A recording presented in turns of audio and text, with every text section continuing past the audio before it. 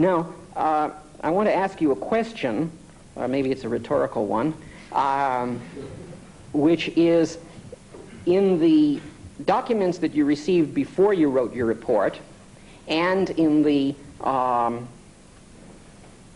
comments that you received after you received the report, almost everyone made the point that AI was a separate subject with goals of its own, and not intended to be a bridge between the other things. I would like to ask you, was it merely for tactical reasons that you chose to ignore that anyone was even making this contention? I'd like to answer that question. I think it's a very important question. You see, in this country there are a large number of first-rate computing science laboratories which have preferred not to call themselves AI laboratories, but have concerned themselves with what Professor McCarthy calls the central area of his field, namely the study of problem-solving and goal-achieving programs. And these have been tackled in their own right as fundamental computer science. Many of the points that he's mentioned come in, for example, search in the whole field of information retrieval, compiling, where our fine computer science laboratories have been much involved in producing advanced programming languages. These I was grouping with advanced automation for a very good reason, because extremely often one finds that the stimulus of a really important practical problem in automation is the thing that causes solutions, new solutions to be found to these questions, and these add it to the repertoire of what computer scientists can do. Now, what are the arguments for not calling this computer science, as I did in my talk and in my report, and calling it artificial intelligence? It's because one wants to make some sort of analogy. One wants to bring in what one can gain by a study of how the brains of living creatures operate. This is the only possible reason for calling it artificial intelligence. Excuse me. I invented the term artificial intelligence.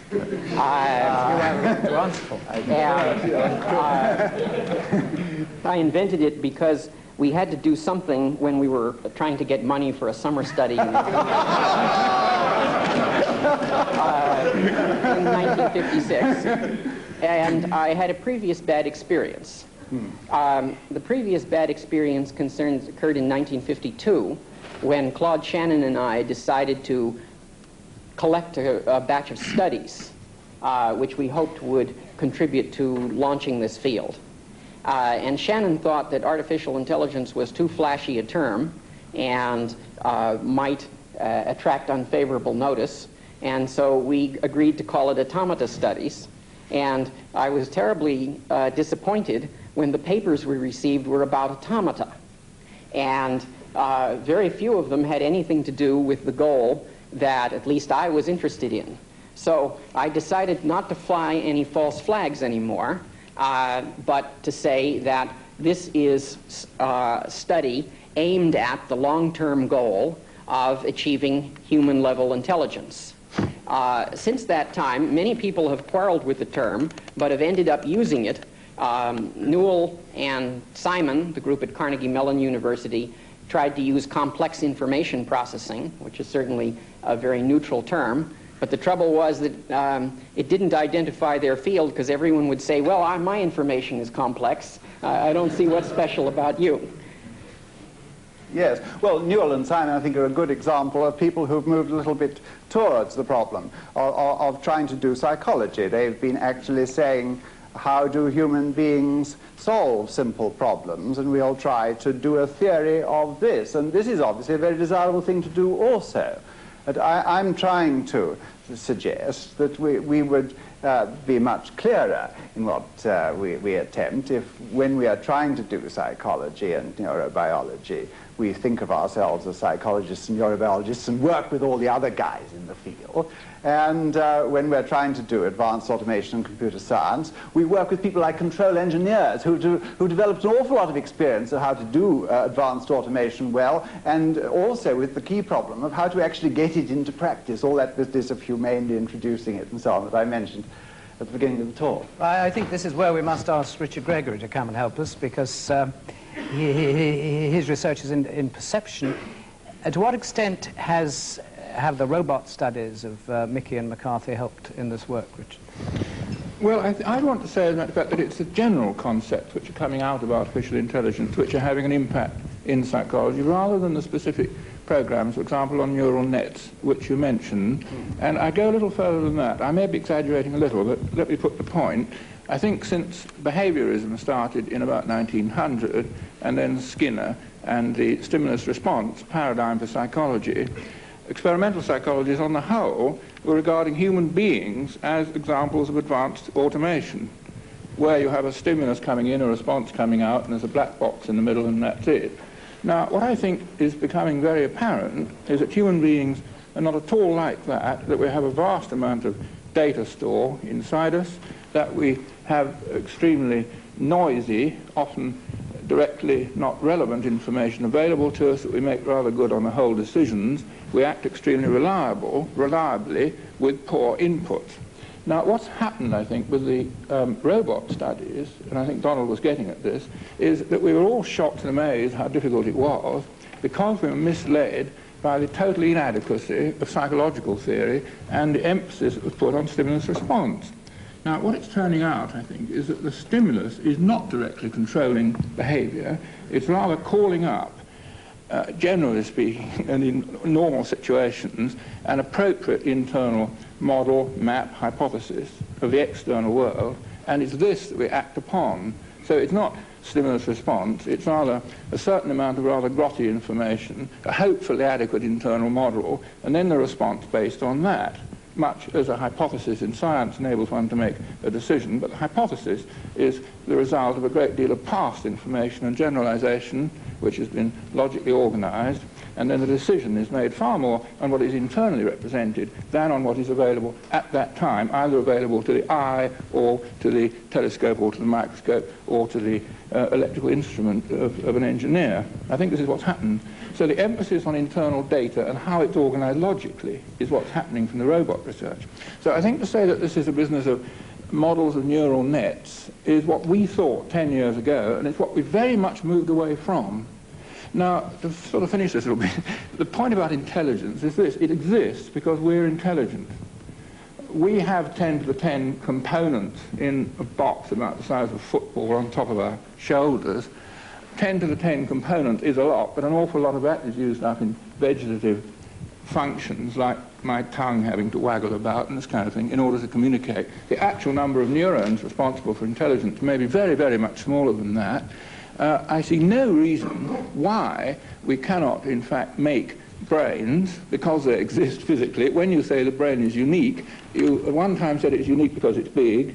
You then made remarks that there are certain circuits in the brain which we can't replicate. Now, I would like to have an argument to show why this pessimism is justified. It seems to me pure pessimism or metaphysics. It's worse. It contradicts a mathematical theorem. I didn't really expect that I would ever... Let Sir James answer. Well, I mean, Professor Gregory seemed to make two almost contradictory points. First, he said that neural nets don't matter, and finally he said that in the end, the thing we ought to be researching on most. I think he's been a bit unfair to experimental psychologists, because I think they have been working on internal stores of information. They've been working on short-term memory and long-term memory and these things, and they've used computer models to find out the relation between these different things. But of course, I do agree with his statement that we have learnt a lot from the research in artificial intelligence, essentially finding out how difficult it was. We were all shocked and amazed to find out how difficult it was, namely to extract information from noisy pictures, from sense impressions of the real complex world, and the evidence that we in fact do it by comparing with some sort of internal model, and this is a key feature that has come out of the work. Of course, it's arguing against the hopes for general-purpose robots, because they would have to have such a very complicated internal model, such a large internal universe of discourse that they'd be working with in order to identify what they were seeing in the real world.